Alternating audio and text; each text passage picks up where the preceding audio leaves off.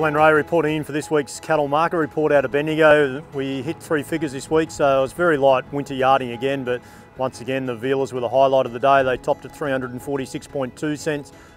Very good milk calves, averaging and consistently making above 335 cents. Cows topped at 205. There was no bulls to report. Bullocks, well, there wasn't any great grades of bullocks, but the some that did come forward, they made up to 275 cents a kilo. Some very good trade cattle there today that have been supplementary fed, and they range from 275 up to 305 cents per kilo. And overall, the cattle market is starting to trend north, and it's ticking along very well. There was some feature lines of some nice Angus cross weaner cattle. They weren't quite true to type, but they weren't too bad as far as breeding goes, and they averaged 285 cents for the steers, and the heifers are at 265 cents.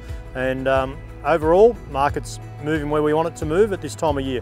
That's all from this week's market report. Thank you.